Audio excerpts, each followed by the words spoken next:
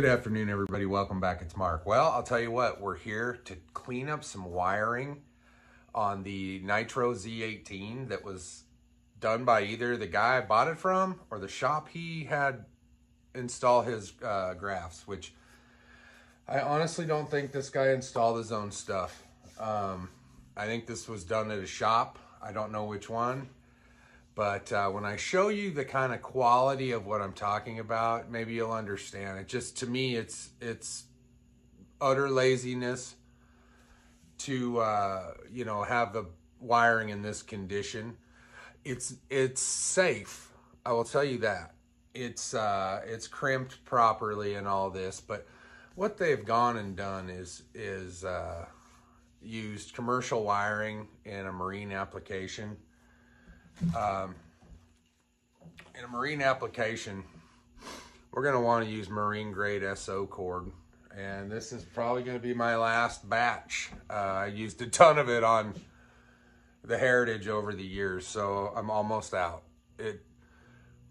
This roll of SO went a long way. I've had it for about 5 years. Done a ton of stuff with that boat with it, but at any rate, what we're going to do is pull 2 lines from the front all the way to the back. One is for future. If you're going to do this, plan for the future. You may not ever use it. If you have extra laying around, which I do, this is going to be the end of it though. I'll be done. Okay, in order to do this install, I'm going to show you everything you're going to need. You don't need a whole lot. You will need some sort of a socket set to deal with your battery connections at some point, depending on what style you have. A light. You're going to need crimp connectors. These are waterproof. We are going to heat them up with our heat gun.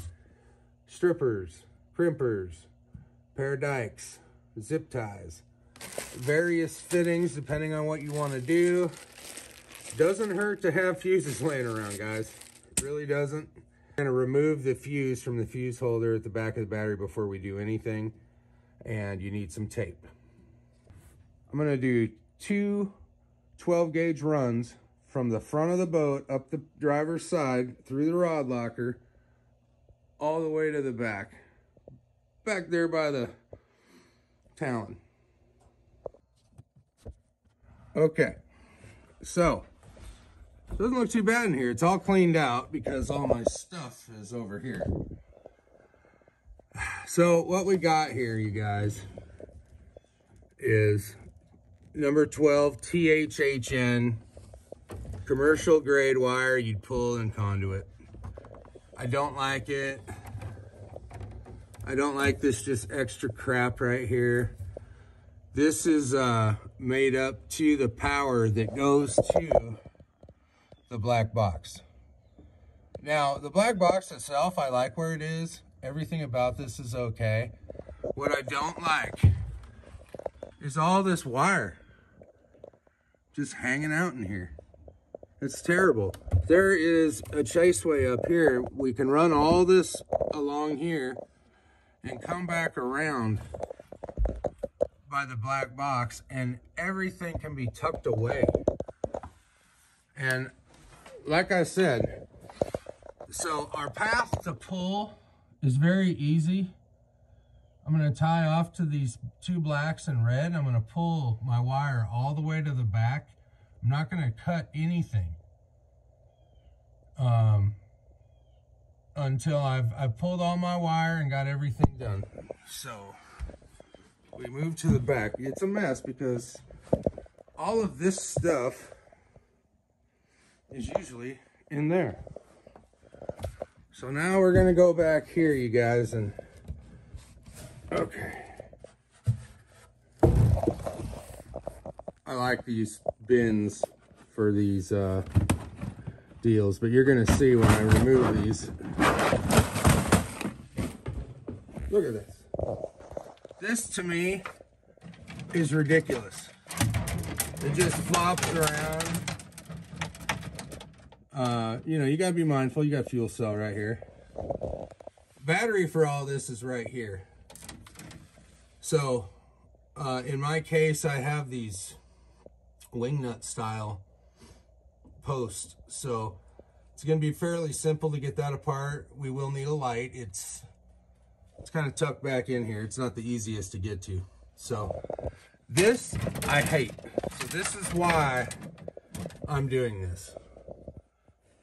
We got our fuse right here. This is going to be our first stop.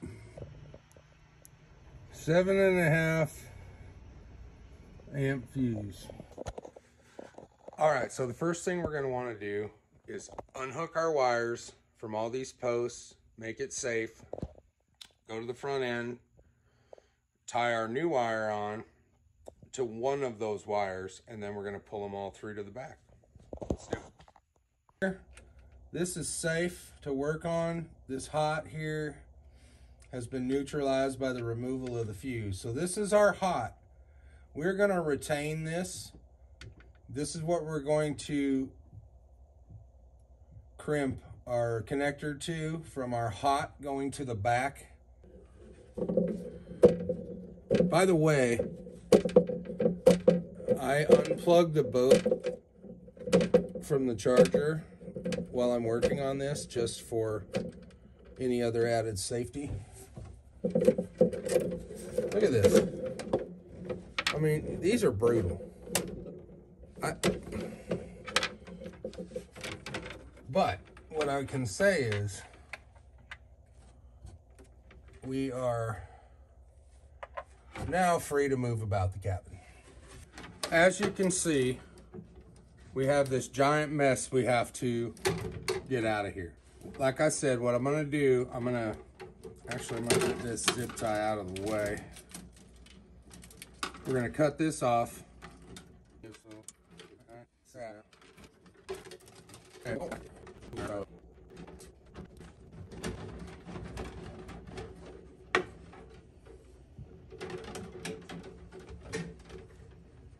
This is our power supply from the black box, the Garmin black box, and we are just going to cut this off. I'll be reusing these for our power, but for now we can just go ahead and move this out of the way. We have our ground cut, and we have our power and ground from the battery as well. This was a supplemental ground. I think I'm gonna pull the ground. This has a nice length to it. Okay, so now we can safely pull out the wires on this end. We want to be careful if this catches on something. So what I'm gonna do is I am just gonna hook it around here for a second, because I don't want to pull this through.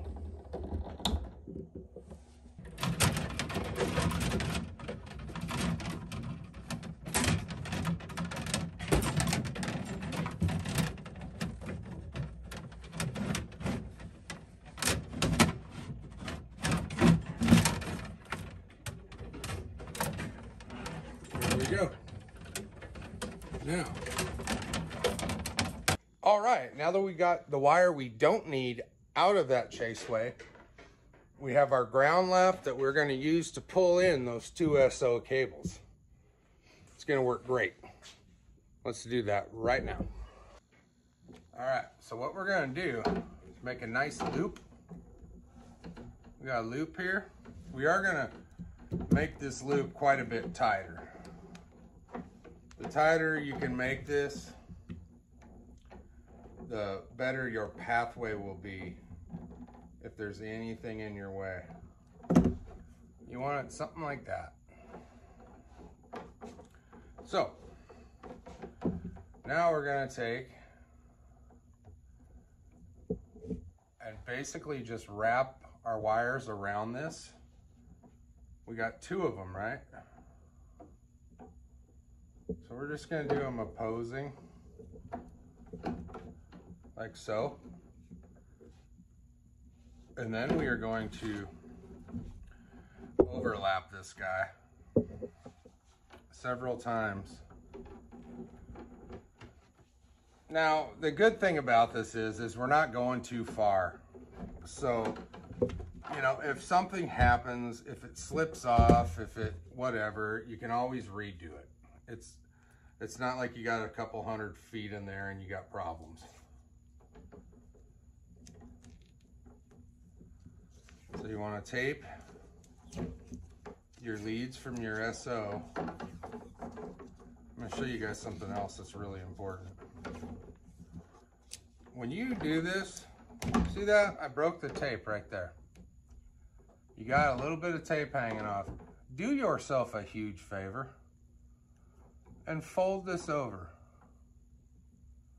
like so. It's not gonna stick on anything. It's not enough to cause any drag and ruin anything. What it will do when you get to the other end is give yourself what they call a buddy wrap in the business. That way you can easily peel it back off and you don't have to spend time finding where you stopped.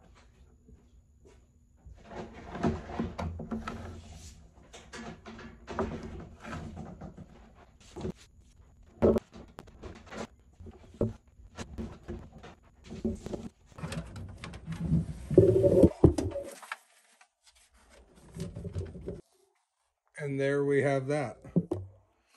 Honestly, folks, I forgot to tape this. I should have taped this end here. My bad. So our wire has been pulled in. That took like 30 seconds or less. Now, I know a lot of you are going, well, I don't have a nitro. This is going to be consistent across most fiberglass boats, a lot of aluminum boats. And for instance, on the Heritage and Classic model boats, you are going to basically run the wire up your gunnel. I wouldn't mess around with tearing your boat apart to run some wire. It will tuck nicely under your gunnel going up. So we have our sources back here. At any rate, we have plenty. So we're going to get back to that. But the key to all this is it's great and fun. You got good wire going in here, but you don't want it to look like this. So we are going to clean this up. So we are going to put on our ring terminals.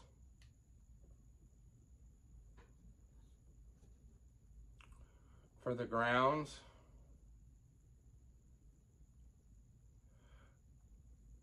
Once we get all the ring terminals situated, we'll heat shrink them all together. Not together, but individually, one at a time. Now we just have to attach these, go up front, reattach everything, and really tidy up this wiring. I really wasn't impressed, but first things first, we gotta heat these suckers up.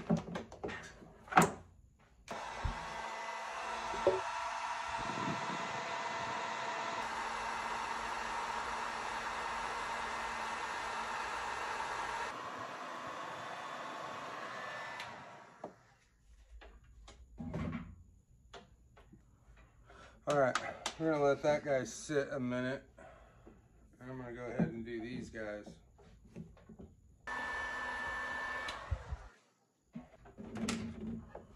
We're all set. So I got a ton of excess in here. When I say a ton, I mean maybe 3 extra feet.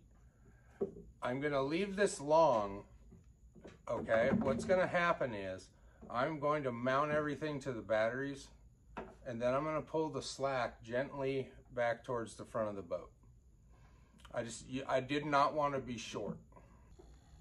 All right, now we got to hook everything back up.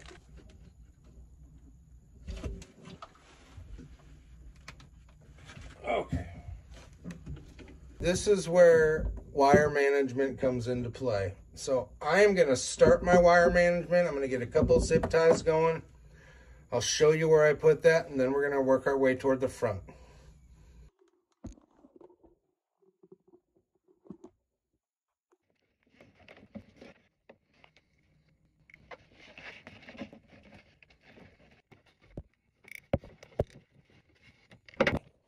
You can definitely see a big difference here. The wire is in, it is completed.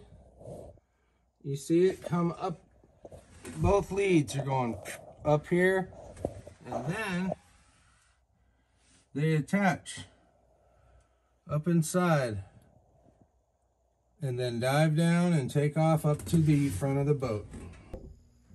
All right, we should be done in a few minutes here. Just stripping back our, pulling back the jacketing here, gonna make up some wires, get the GLS 10 hooked back up, and we'll be done. It was very simple. You know, it helps to have the right tools. It helps to have a clean area to work with. Clean out your boxes if you're gonna do this, you guys. It really will make your day a lot easier. So, we're just getting ready to be done here. This has been a nice little, this is something I wanted to do since I bought the boat. I think it's a good thing. Reaching around in your boat, in your boxes and stuff, and you start pulling on stuff and wires wrapped around it, or etc., it's gonna end poorly. So what you want to do is create yourself a nice place to fish. Now we just need to make that up to our power. Like I said, we are going to leave this guy. I'm going to roll him up. We are going to wire manage this guy way up front here. You won't even see it. And it'll be there when I get ready to run the fuse panel for the upcoming electronics that are going to go up front. Lighting, some power distribution, and cameras. So anyway, I'm going to jump back up in the boat, get this all dialed in, and we'll be done. All right, now we want to take and get that wire up there out of our way forever. There's plenty to zip tie to.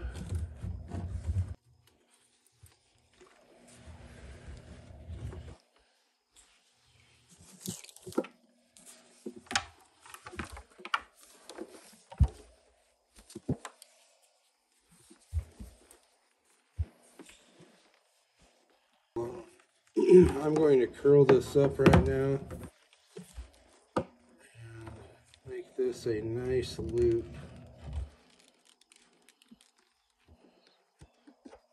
Take it off of here.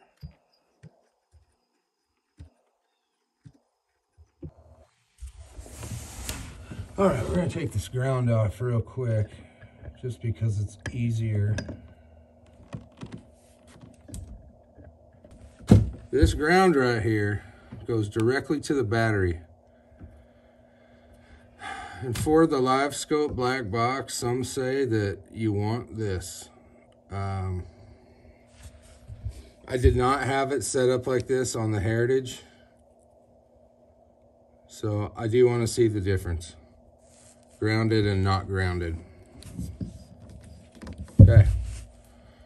There's that. Now before we get carried away, I want to land the power wire for these guys and then heat shrink them. Sometimes it helps to get your splice in there where you want it and then drive in your wire and give it a solid crimp. Like so. We got one more.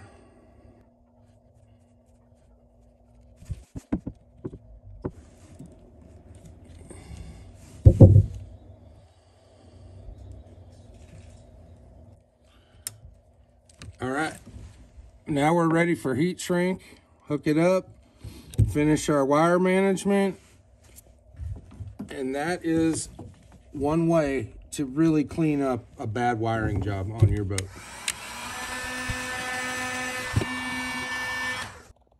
We got it nice and tucked, goes all the way up front, and then we have our makeup here. Very nice. We have lost all that mess All right, our last step here. Let's put our fuse back in, check for power up front, make sure all our connectivity is good. Shut her down. Next project. All right, well, there you go. Cleaning up that wiring is a big deal. I don't like to see a messy wire job. So to come in here, probably took an hour. Come in here and just redo it and be done with it. It's done right. It's done with the right supplies. And, you know, this is done. We're ready for future wiring up here. Doesn't matter what kind of boat you have. If you have ugly wiring, fix it. Have a great week. I'll see you guys real soon. Take it easy.